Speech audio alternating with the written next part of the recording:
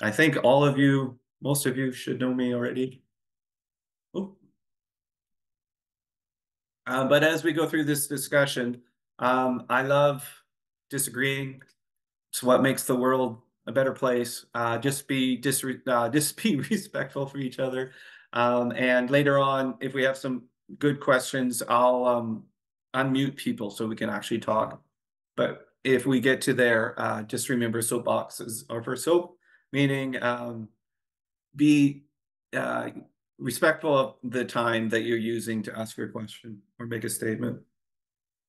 So who am I? So I am the executive director of the Southeast Tech Hub in Estevan. I am a past co-founder of a software company called IDS Internet Dispatch Services. We do use AI for uh, dispatching shipments to drivers. And yeah, I'm currently enrolled in MIT. The current module I have been on for 2 weeks now, 3 weeks, has been to do with AI. So this this has been updated since the last time I did one with that information. And I always think it's important that the person who is speaking discloses if you have some financial, something about your finances that might uh, skew your perspective. So let's just say I do have my RSP does have shares in Microsoft. Okay, so if you don't know who the Tech Hub is, where our goal is to help incubate new technology startup companies, as well as have other technology companies that from outside of the community come into our community. So I help facilitate that. And I also work a lot with the educators in the Southeast Saskatchewan to help bring in robots, building, computer science, and things like that, drones, to help facilitate an education that is to do with technology. Oh, I see more people jumping in. That's awesome. Don't worry if you just jumped in. Just a reminder, we have everyone muted. I am sorry, but I am trying to do this by myself. So just type in Q&A and chat, and at the end, if we have some time, I'll unmute everyone. So what is innovation? This is a word that I personally find overused and misused. So essentially, innovation is creating a new process that has a better emergence. In English, what that means is doing something differently to make things better. And notice how I said that. I didn't use the word technology. Innovation could also just be the way you do things in an office. It could just be the way we do things culturally. It could be any way, not just technology. But the goal is you're making a new process and you're going to make it better. I also like the word disruption because if you're going to change how something is done, you're making a new process, you are going to disrupt how things have been done. And I think it's respectful and honest that as an innovator to understand that if I come up with something new, I need to be respectful to those who have been doing something a different way before. And it really helps moving things along. But to do with innovation, I know a lot of people, including myself, even Mr. Innovator, shall we say, feel over innovated, over disrupted, and you're not wrong. I'm going to validate that by with this screen here, which is if you look across the bottom, that is a timeline. So you can see 1785 to 1845. We had water power, helping make textiles and stuff. So that took about 60 years. Then we got into steam and coal. And that innovation period was 55 years, and then electricity and chemicals, and then petrochemicals. And you can see that the time gets shorter and shorter and shorter. Another way I like to say it is if you look at history, if you look at empires around the world through history, that they usually only have one or two innovations that makes that empire succeed. You have some other dynasties in China or say the Roman Empire that had new innovations that kept them existing for a while. But an individual person in that timeline would have only experienced one, maybe two innovations in their entire lifetime. Well, now where, if you can see on this screen, we're at the point where we're all being told that we have to drive electric cars. Everything is AI. We have smartphones. We have the internet. I mean, when I grew up as a kid, all I had was a black and white TV with bunny ears. So if you're feeling over innovated, if you're feeling over disrupted, you're not wrong. That's 100% true and valid. And just to say that out loud. Another thing I'd like to talk about with regards to innovation and inventions, and this does come directly to AI. And innovation and invention is only good, it's only bad based on what people do with it. A good example is everyone, the biggest invention in the history of mankind would be the wheel, right? So the wheel has done a lot of good things, but we wouldn't have tanks without wheels. So another more modern example is Alfred Nobel, who created the Nobel Peace Prize or the Nobel Prize. So he was the person who invented, let's just say he invented dynamite. It's the easiest way to say it. And the news thought that he had died when he hadn't. It was one of those situations. So there was all these obituaries about Alfred Nobel, and he hadn't actually died.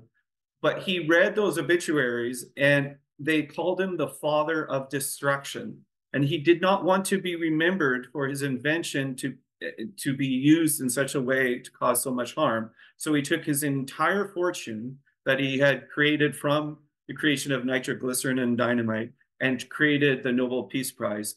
The idea being is we can invent anything, but it's up to the humans to decide if it's going to be good or bad. And I think that directly has a good talking point when it talks about AI. It can be good or bad. It's dependent on what we decide to do with it. So another one is the innovation curve. I always like to use the example of the 8-track, but I know that dates myself. But the innovation curve, you can see that right here, you got innovation happening. Somebody comes up with a cool idea. You got the cool kids in the school taking on that new type of technology. And then sometimes you can think of some kind of innovation, some kind of new technology that was really popular, and then it suddenly disappears. And all this new innovation, it comes along and hits that chasm.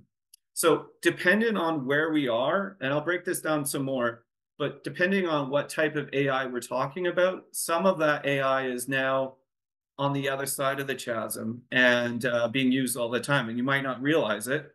And later on, I'll give you some examples. So big picture, AI. What is AI? And my prof at MIT said the other day, he said it perfectly. It's just intelligence, but it's artificial. What he means by that, and what I mean by that is it's using our intelligence, like as a human or an animal, but it's now being done in an artificial way. It's the best way to describe it. This is a very simplified version of what is AI. So essentially, what is AI is you have a database. It could be a database in your contact list. It could be a database in your car, in your phone's GPS where you've been. It could be a database of your financials in your personal QuickBooks. It could be a database of all the inventory items in your store that you might have. But it's a database. And all you're going to do now is you're going to ask a computer now to do something that you would normally do. So let's say, let's take a database of inventory items. Instead of you going in and doing research on what was sold and when, you would create an AI that would tell you what was sold and when. You can also do predictive, which is tell me based on this database of what was sold and when, tell me what could happen into the future. And so that's what AI is doing. And you're just writing a bit of code that looks at that existing database and does something with it. A lot more complex, but we'll leave it at that. You're already using AI. This is one of the most known examples of AI, but this is a CAPTCHA. So this is when you log into something and it says, tell me that you're a human or tell me you're not a robot, which I now find funny because now you see the memes where you have AI answering these questions. But what this is doing is you're actually teaching Google's system, its AI, what is a traffic light, what is a car. So it's actually going both ways. I don't know if everyone knew that. Neat little trick. So a little bit of history about AI. A lot of people will feel that AI just suddenly happened, but it didn't. It's been brewing for 80 years. So one of the founders, one of the fathers, grandfathers of AI is Alan Turing. Now, if you don't know who Alan Turing is, he's the person who The Imitation Game is about, that they made the movie about. And there is also a urban myth. So that he took his life, and the way he took his life is he poisoned an apple and took a bite out of it. And the urban myth is apple symbol is an homage to him. So Steve Jobs, before he passed, never really answered that question. So we don't really know, but it's a nice story. But where he got his life in is he was a World War II code breaker. And so to break the Nazis' codes, he pioneered computers, digital computers, believe it or not analog, but digital computers back in the day that you could program. But he came up, after doing his code breaking work, he came up with the idea of, this is before we had the term AI, and I'll get into that in a sec, but he came up with the thought process of, what if we could get computers to actually use intelligence instead of just doing math for us, because that's essentially what dumb computers are doing. They're just doing mathematical equations. What can we do? And so he created a paper in 1950 talking about computing and machine learning and intelligence. So 73 years ago, 74 years ago. From that, they had a number of papers. They reached out to the Rand Corporation. Yes, Hollywood, that one is right. There actually is a Rand Corporation, as you see in movies. It's not as evil as they say, or maybe it is. I don't know.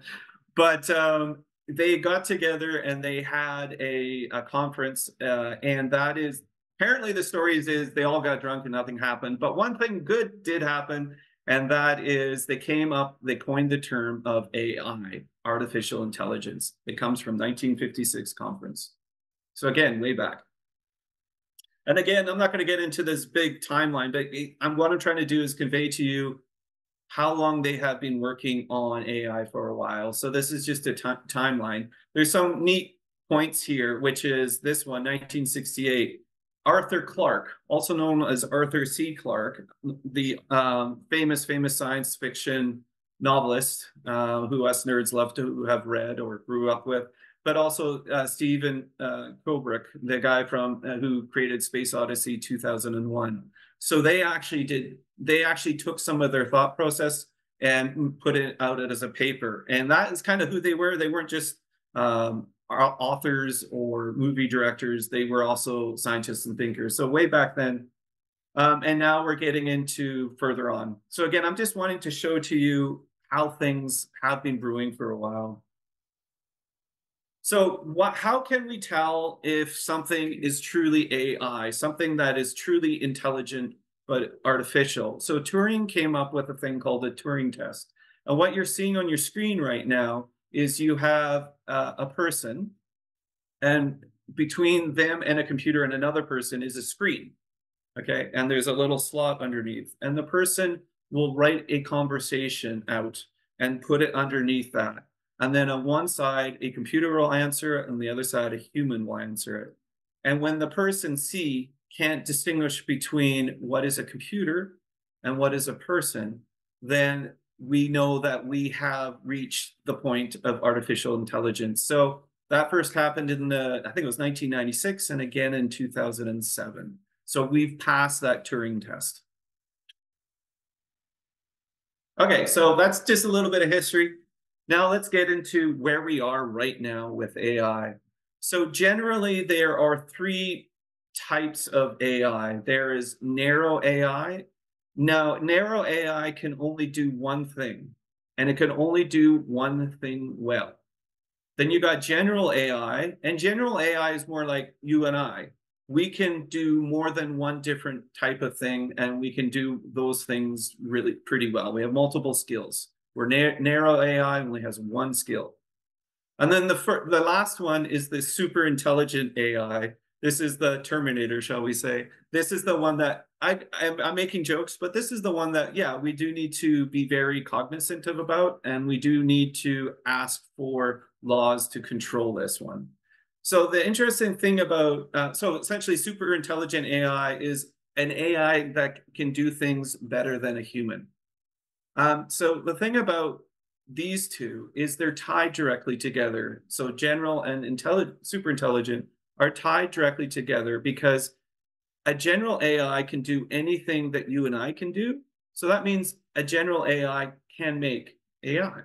So when we cross that cusp of AI making AI, then we're going to have super intelligent AI. And so you've probably, if you're following the AI discourse, and if you're not, I'll just let you know there are a lot of people, including Dr. Eric Grimson, who came out and presented to us, who are asking for laws to control this, to ensure, again, back to my original comment, which is all inventions are good or bad. It depends on the person. So they're the ones who are advocating, and even Elon are advocating for some laws governing what can be a general AI. Now, we're a long ways away. It might feel like we're really close, but we're actually a long ways away. There's a few people playing some fun tricks, but we're away from that. But it's something that we need to be aware of.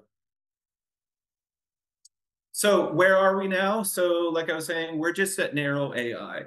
So that is image recognition, natural language processing. So ChatGPT, that is only natural language. I'm going to get into that some more. They're playing some tricks on you, but all they're doing is natural language. And then autonomous vehicles, which, as we're seeing, they're getting there, but that promise is far, far, keeps on getting pushed down further and further away, just as we start to understand the complexity. But even an autonomous vehicle can only do one thing kind of well, but eventually well, which is drive a vehicle. It can't go make a pizza. Now, a little bit of fun thing about AI. There is a lot of hype right now. This is called the hype cycle. And innovators use this a lot for all different types of technology. And essentially, what this is saying is, if you want to make a lot of money, come over here. And what we're going to do is we're going to create a company, and we're just going to call it, Bob's AI, whatever you want to call it. And we'll just add AI. And then we're just going to go out into the world, and we're going to raise a lot of money. That's what's happening right now. The follow through isn't happening as much as you think it is, or as it may feel like. It's just a lot of hype. And what happens here on this graph, so you can see all these dots everywhere we are, there's this right in the middle called the trough of disillusionment. What that's meaning is a lot of people have been overpromised a lot of things about AI.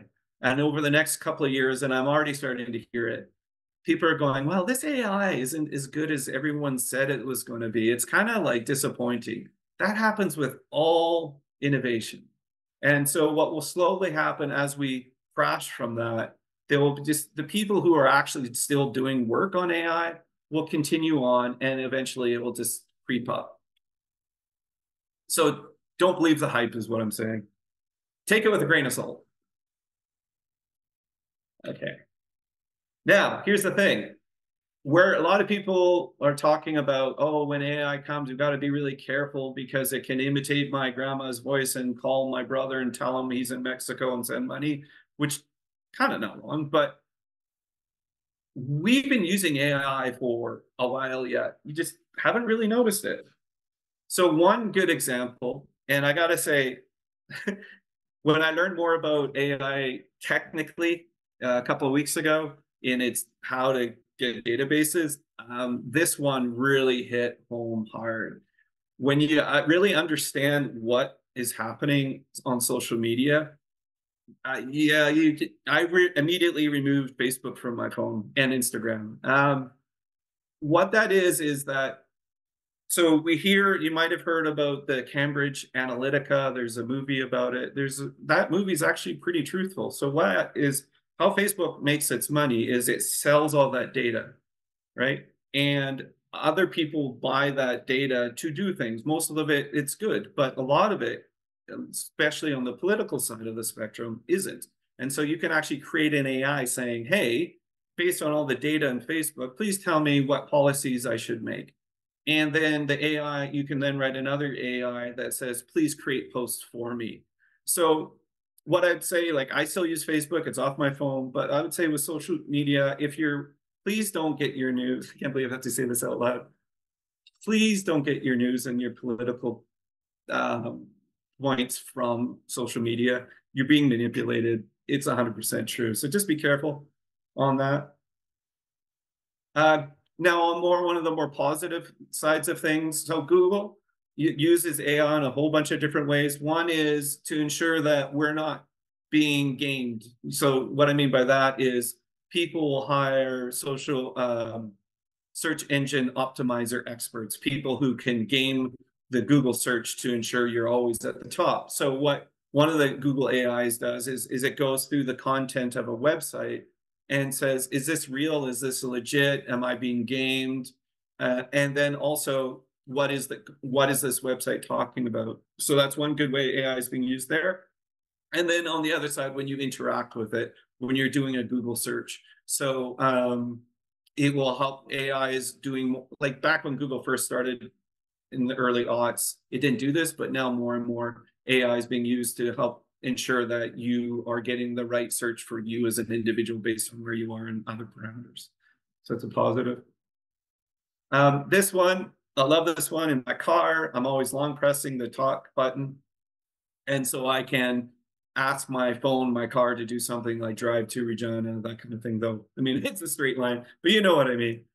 So that is one really good, powerful tool. Anna, if you watch her when she's doing a news report and interviewing someone, she's using a voice assistant to transcribe everything for her. That's quite common.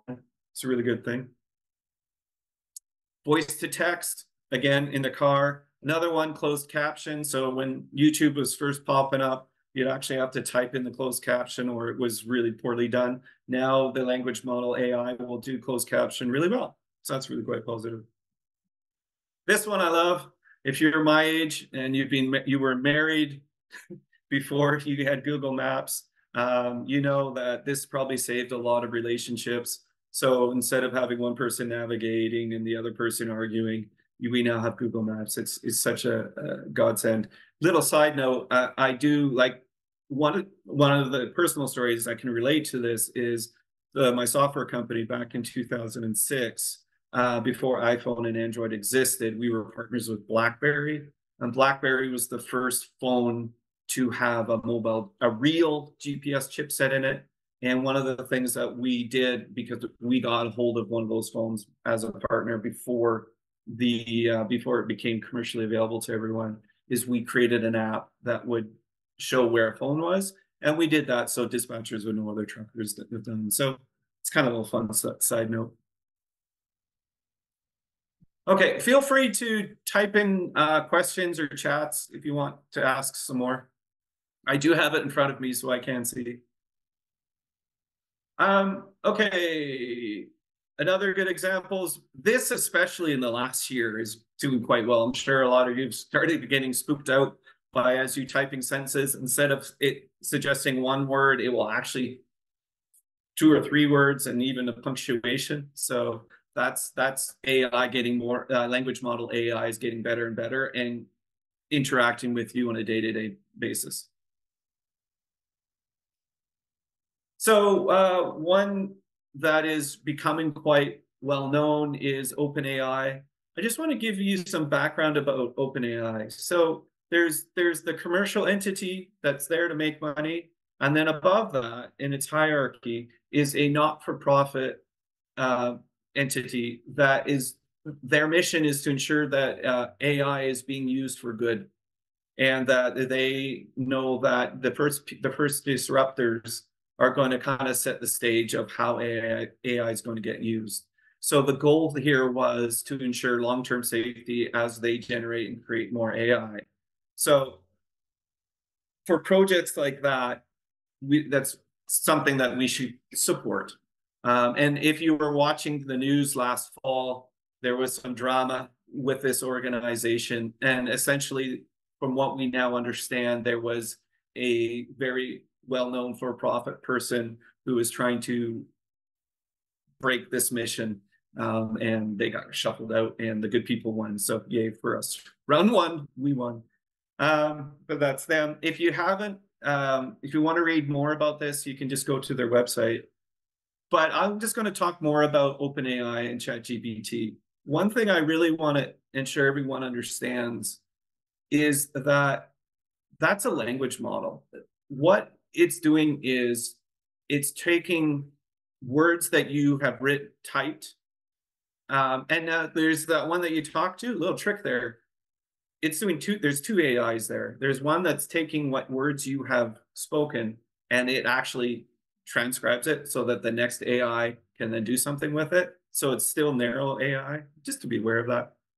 But so it can read what you've typed and then it can respond in a way that is grammatically correct and make paragraphs. That is its narrow AI. And the reason why I really want to make sure that people understand that is that its results isn't its intelligence. So best way to describe it, if you played with OpenAI or ChatGPT and you think its answers are valid, don't. That's like just doing a blind Google search and clicking on the first link and saying that is correct, because that's essentially all it's doing. So for myself, way I like to use it, because I am dyslexic, and something I've always struggled with all my life, is I will write something out now and I'll put it in there and say, hey, just check for spelling and grammar. That's the way I like to use it. And then also along the same line, Prof brought forward to us a premise the other day in class, and he said, what should the policy be at MIT with regards to people using ChatGPT or something similar to write essays? And it boiled down to simply, if the essay is being marked on the language, then there's a problem. But in the information being presented, the problem with that a student needs to understand is, it's like my dad loves to come up with answers. He's a prof, so he could never say he didn't know something. And so he would make stuff up, right? So if I then said, hey, Dad, can you help me with, understanding the climate in Madagascar or something, and he just made something up, I wrote an essay, handed it into the teacher, and it was wrong, that was my fault, right? So when students are using this to do research to write something, they still, just like doing Google search, they still have to validate the information, just like you do.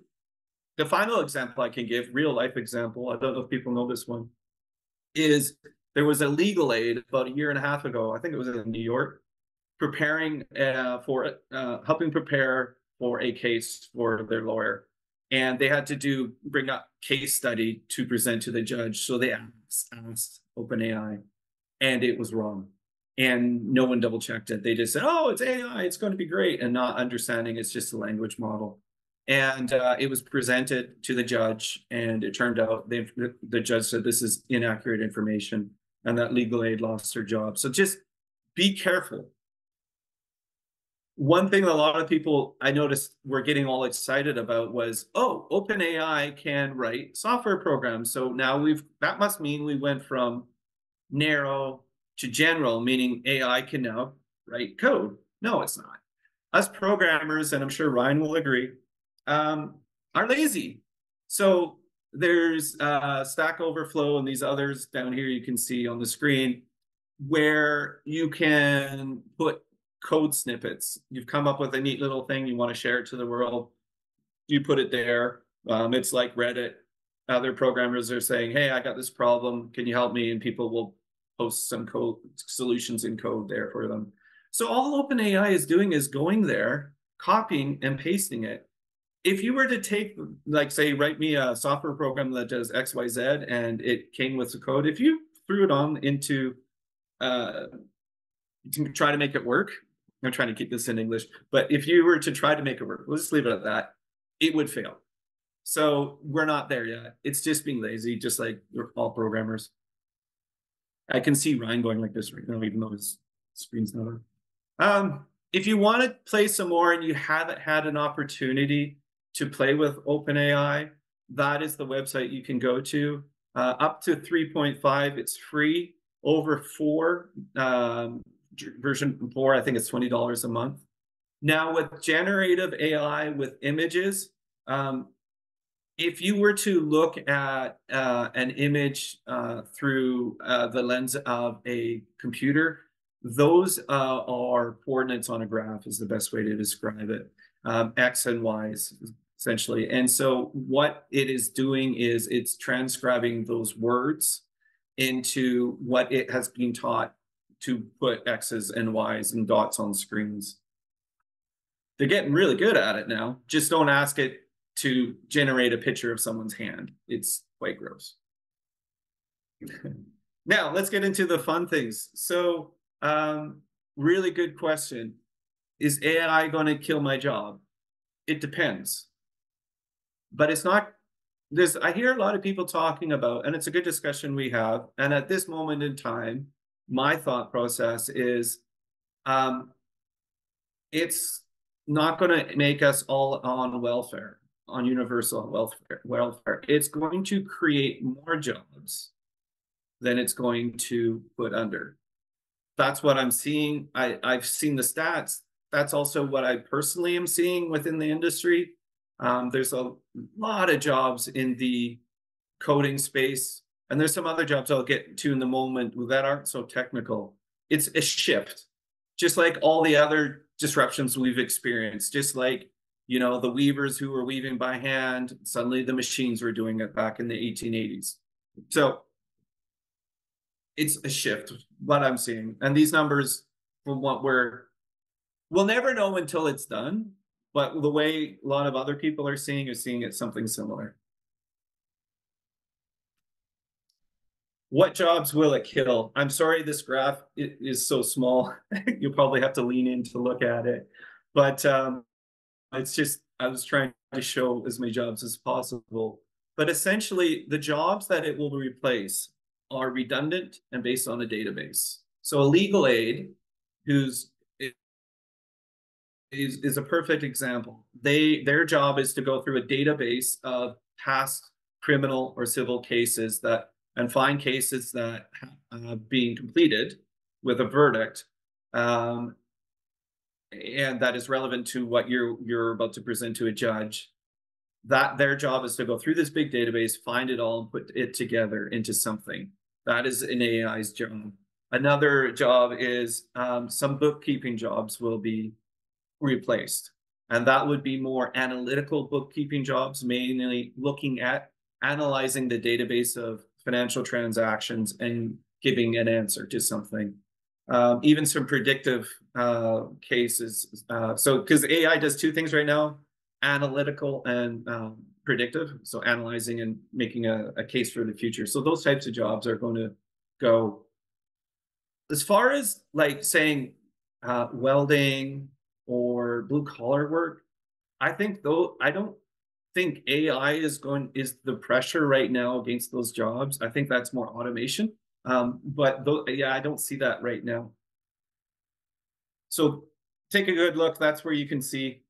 My wife being a doctor, I always bug her and say, your job's perfect for an AI. Though it's not, because an AI has no a doctor, human has no room for error, right? Where AI has to have. And the reason I was making that joke is they have a knowledge, a database of ailments and symptoms, and then they have to put it together to prescribe some treatment. That I just described an AI. But I don't see that happening anytime soon. What jobs will it create? Now, these are the non-technical jobs. AI lack one thing, and the best way to say it lacks a soul. And so for AI, some of these new companion AIs, they're playing a game. There is no actual emotion there. And so that for AI to succeed in providing us something that we need to have the soul. And so the best way, and these are the jobs that it would add the humanity to that, because it's too cold, and us humans are too emotional, in a good way. So as you can look there, here's a list of some of the jobs. Now, content creator, that isn't a social media content creator. That is more like an AI does not have the ability to create something new. So when it comes to artwork, it has to find something and do something new with it. Now, I've heard a lot of people, as some of you may know, I do videography and do art kind of stuff as well. But the but there's a good argument that like some of the stuff that I've done, like when I go out and do astrophotography or Northern Lights, someone else did that. And then they showed me how to do that. And then I did it myself. Right. So if I take a picture of the Northern Lights, Chuck Chow, Estevan Photo Club showed me how to do it. I then do it. So did I steal from Chuck? So that is the debate we're having right now. It's a good debate to have. And I honestly, I don't know the answer to that. I'm just open to that thought. But you can see a lot of these jobs, you're not going to need some kind of special technical education. Oh, oops, sorry, I went back to it there. Ethics.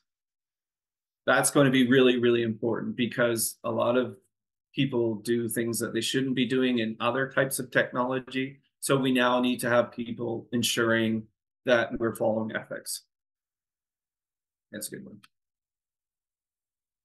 Now, what skills will you need in an AI-driven world?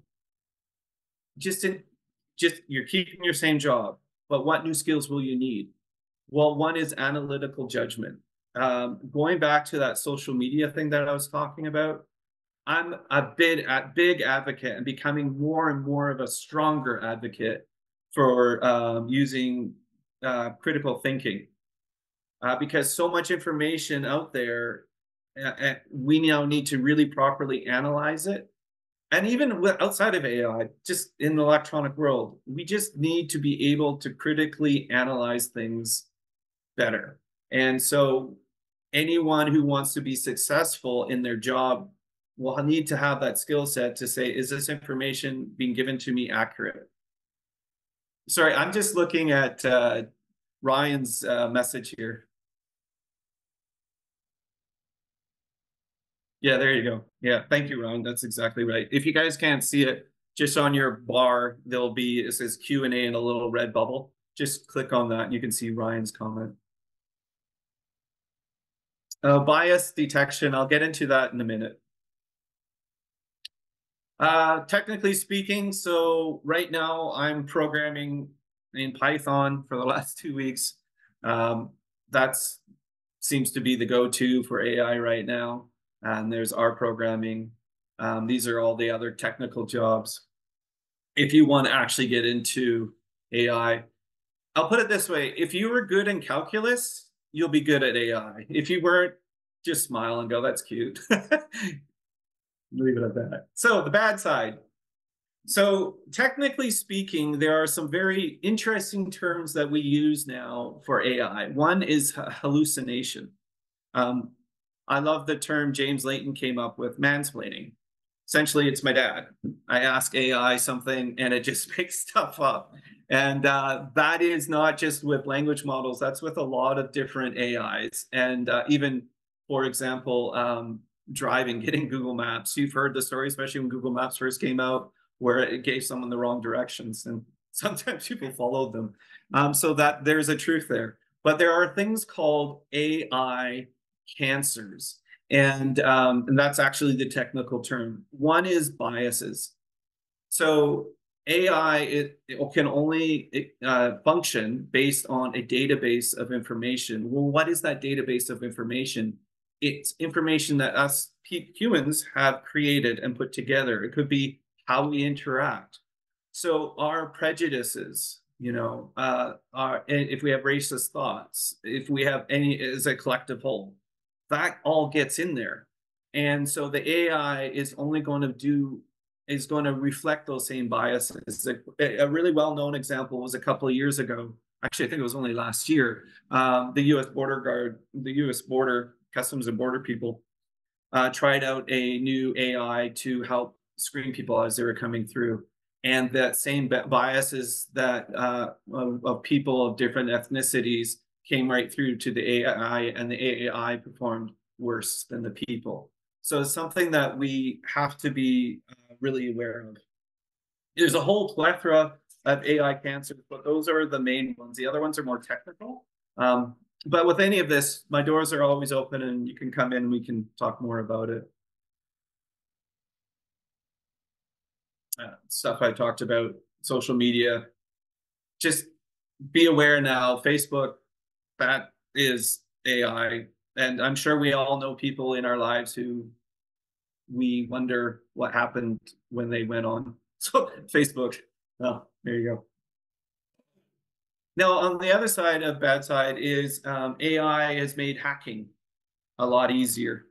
Though I'm more worried about quantum computing, which is a whole another subject when it comes to AI, or it comes to hacking. But if you look at some of the modern graphs, you can see like a 4-character password, meaningless. Even now, 8 with special characters and numbers and capitals, pretty much useless these days.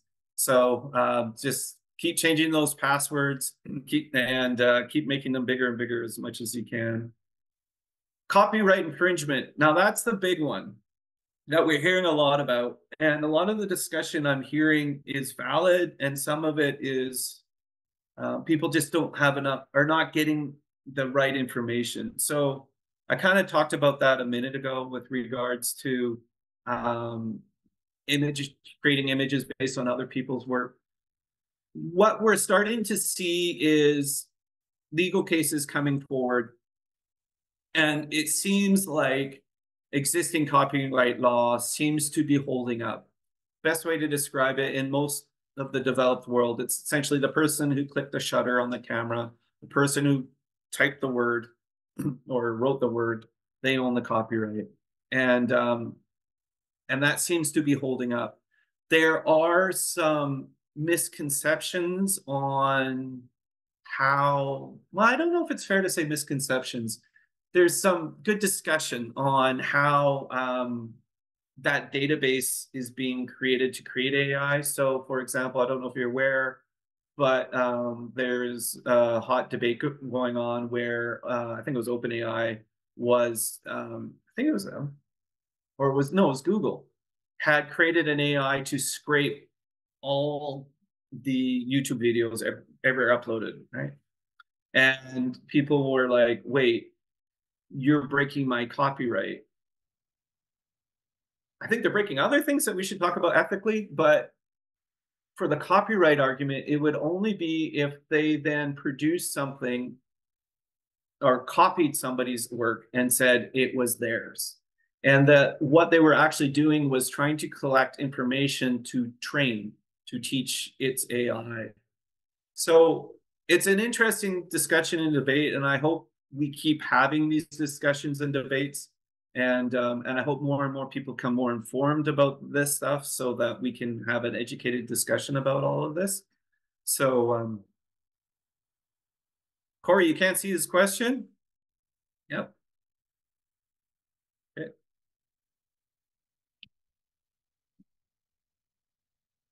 I put it over in chat.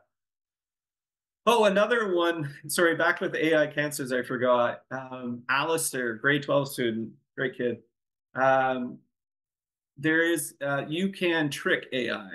So he tricked a chess AI to say that there was a third team and it was orange.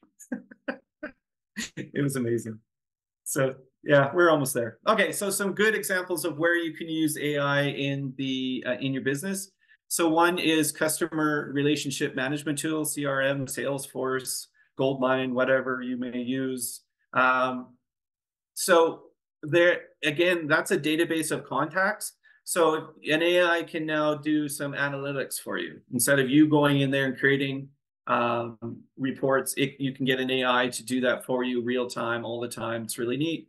But it can also now do predictions. So instead of you going in, downloading, creating reports, and then making guesses on what will happen in the future. The AI can do that based on sales and relationships that you put into Salesforce or what have you. It's a really good, useful tool, and that's already available.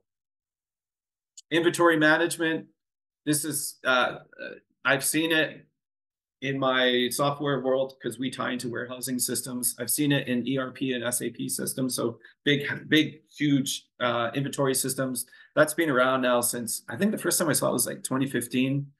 Essentially what it's doing is it's analyzing past stock, when stock shipped, when it did ship, adding extra factors that are external, say like weather, holidays, times of the year, world events, that kind of stuff. And then it will help predict what you will need as inventory in your warehouse in the future. And it's getting pretty good. The big one that I saw back in 2015, 2016 was attaching inventory management AI to weather. That was really helpful. Again, financial management. Again, if you're doing anything with a database that you need to analyze, so if you need to analyze your finances, QuickBooks has already got some AIs going on there. It's got one that's got me scratching my head, but I'm a bit too afraid to use, which is it will automatically create an invoice for a customer before they, like, for the next month. And they, based on its past history, I don't know if I want to do that. That worry that I got it wrong, and then I have a lot of explaining to do. But it's a neat idea. But they have some other neat stuff.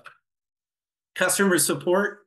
I got a really good one at the end. So hold on, there's an awesome one at the end, which is a local company. But customer support. So back in the day, say 10 years ago, you'd have that little chat box that would pop up when you went to a website. Kind of annoying sometimes, kind of useful sometimes. Say when you're trying to communicate with SaskTel or Rogers because your phone's broken and they won't have a phone number. So you type in there. You'll find that over the last couple of years, especially over the last year, it's actually working quite well, and it is very useful. That is because it's using a language model. Corey, can you see the question now? Over in the chat. Just answer when you can. Okay, AI in image. So we've talked about, you guys have seen the image AI maybe where you've typed in, draw me a picture of a flower in a window, and there it goes. It's pretty neat. You'll notice that there's still, if you look carefully, there's still some artifacts there. It's getting better with people for sure, but definitely get it to draw hands. It's pretty scary. But one of the ones that I use with my video editing is I can now take an interview and it will transcribe the entire person's interview. In the past, I would actually have to watch the screen and cut where I want to cut to make the interview shorter. Now I can just look at the words and just say, cut out all these words, put these words together, click, and then it will get all the proper images and put together. I can also have it create frames that are missing. I can have it, if someone is talking and they stop themselves from talking and then finish the sentence, you can add a couple of extra sentences on using their voice. Useful, kind of wow, pretty cool stuff.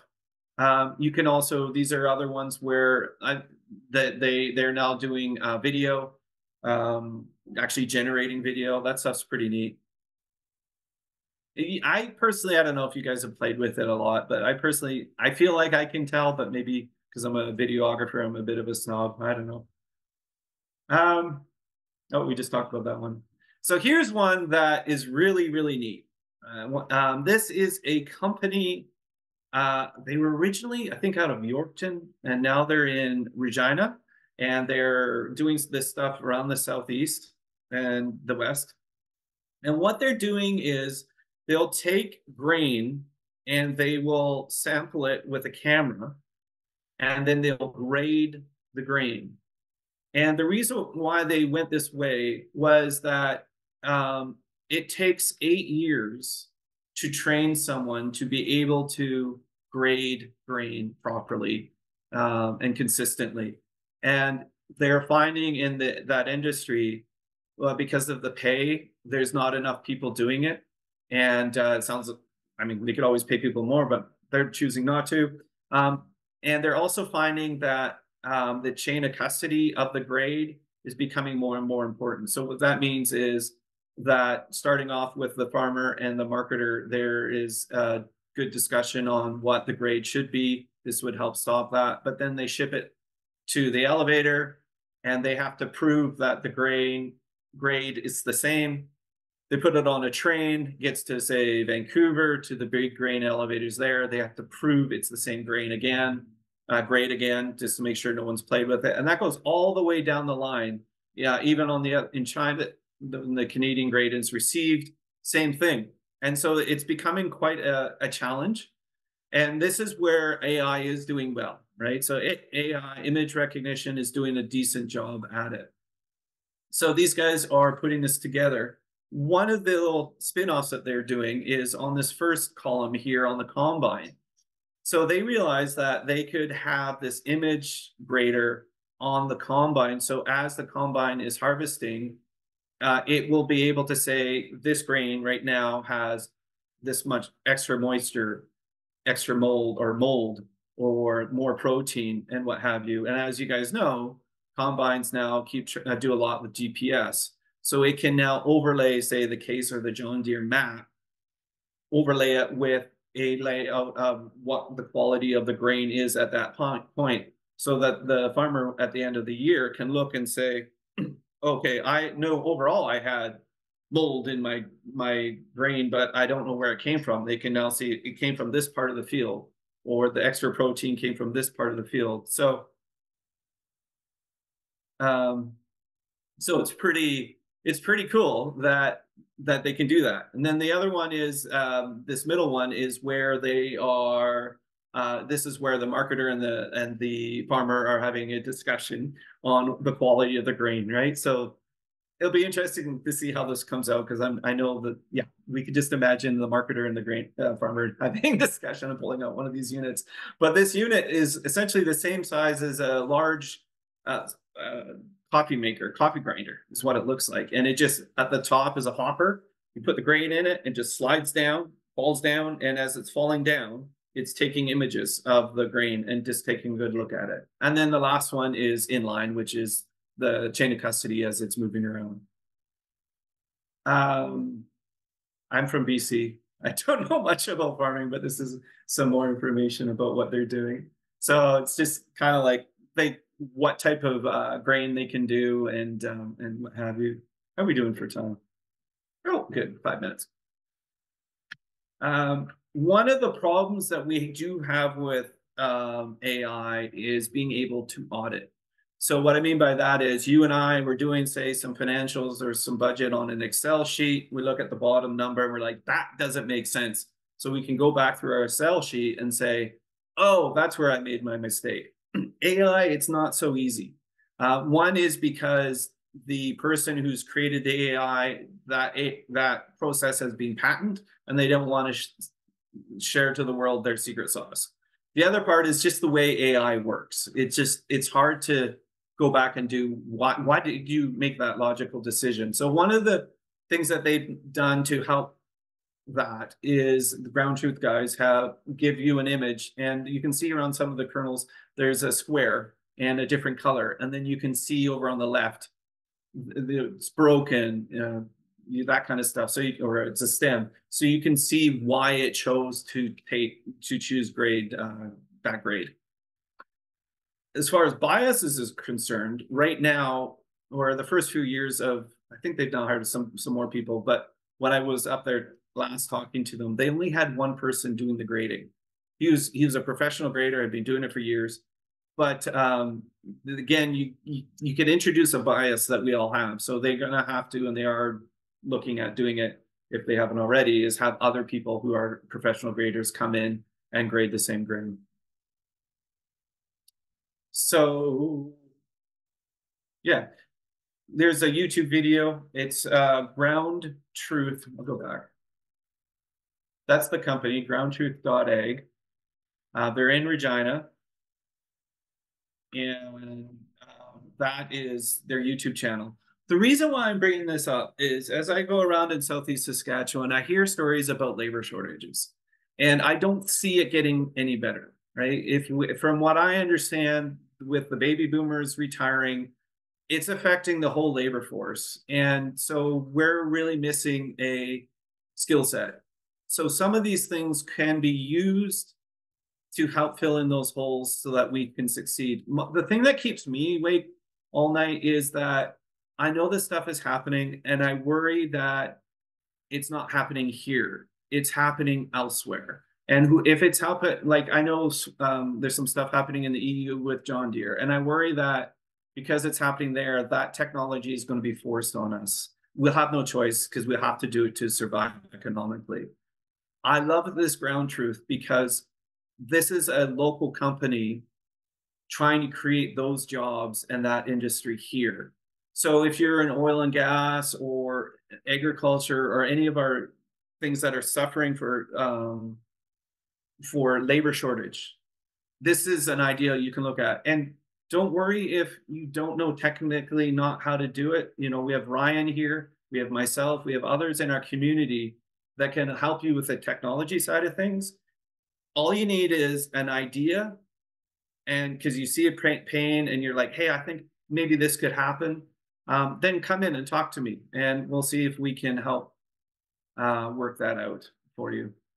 Anyways, we're running out of time, and that is the end of my presentation. Does anyone have any other questions or thoughts or comments? Just type it in. If not, you can always come by the Tech Hub. We're in the parking lot behind the Affinity Credit Union, and Negan and I are here. So you can just come in and chat.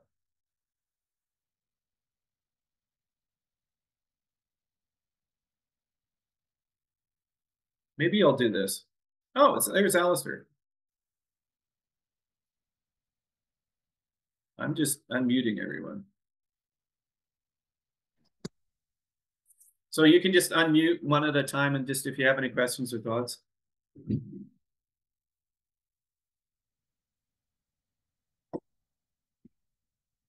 No, everyone's so quiet. Super cool, Gord. This is awesome.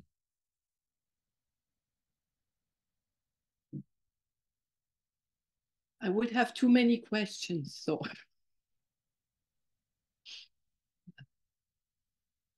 Oh, is chat disabled? Sorry about that. Okay, well, let's leave it there. Again, you know where I am. Come on by, chat, and if you have any questions, thoughts, or any business ideas. Hey, Gord. Oh, there's Corey. Yeah. Question for you, I guess. It's relevant to specifically what we've talked about in the past. I have Excel documents that can be populated into, or that help create my presentations, and that's obviously a huge time suck, right? And Yeah. I feel like those things could be built into, or should be built into, what we've already talked about, right? A CRM database that, and then also having something that maybe scrubs PDF documents from the insurance company and puts all the information together, right?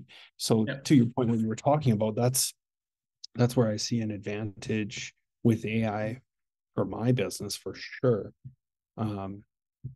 I guess, and that's a good example because you don't have the money and the time to do that, right? Mm-hmm. Yeah. So what would you use for that? That's not an open AI thing, right? Well, Copilot. So a lot of my PowerPoints, a lot of my PowerPoints now lately, I just get Copilot I just write the slides and say, go. And then it just designs it for me. I get some choices on that. So that's quite useful. But there's no hallucination in that, right? Like it goes. No. I know that's a really good point. No, because it all it's doing is I put in the content, and then all it's doing is creating the design. Okay, yeah. Yeah. I came across an article on OpenAI where it was compared to blurry JPEG in sense of, like, you know, if you go into search engine, you get the picture and it's not blurry, but there's too many of them. When you go into OpenAI, it goes into compressed data and pulls out stuff and kind of gives Oh, you blurry image of what it was. It gives you some information, but you never can really trust it because it collects from a lot of sources. And like you pointed out, it doesn't name the sources. So you can't really go back and check where it came from. So like with that system, you wouldn't be able to just, you know, load the data and say, hey, get it done. You'll have to go back and check, fact yeah. check pretty much. Yeah. And just the key point there is with ChatGPT, what is its intelligence that is being artificial? Language. Mm-hmm.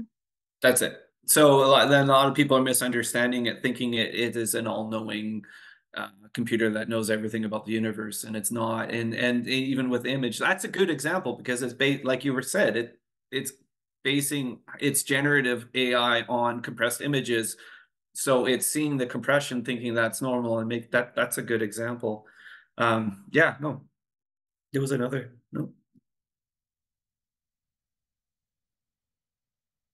Any other questions, thoughts? Well, I can just weigh in really quickly here a little bit on some of it. With processing data and things and writing programs with AI, well, and just using generative AI in general, where it's really beneficial is when you're trying to get started, get organized, create a template, you know, give it the simple tasks that are time consuming for us. You know, it can take hours to, you know, just create a template, and then you know, so generative AI can help you do those tasks so that you can focus on the actual intelligence tasks that it's not good at, where, you know, it might hallucinate and get information incorrect, but if you can get it to do the easy repetitive tasks and get you started, then that frees up your time to focus on, you know, the truly you know, challenging problems. And I think that's where, like, you know, the really beneficial part about generative AI comes from, where we can essentially make ourselves more efficient by, you know, offloading the really simple tasks. Yeah, that's brilliant, Ryan. Totally nailed it. Like some prime examples is like I'm writing a business plan for something else I'm doing, and I said, create me a template for this type of industry at this location for a business plan, and I think it said make it professional, whatever, and it just I liked how that's something I used to do before I would start a process, and it would do that all for me. The other thing, again, I just like for time saving, being dyslexic, it takes me, you know, I write an email, it takes me a good half an hour to proof it sometimes. Now you could just dump it in there, get it changed, saves me time. Sorry, Alistair, go for it. What? Oh, I saw your name pop up. Were you trying to speak, or was that background noise? I think that was background noise. Okay. Are you still playing 3-person chess? No, not really. Fortunately, the past few days I haven't played much chess at all because I've been a little bit stuck. Yeah. Anybody else with any thoughts or questions?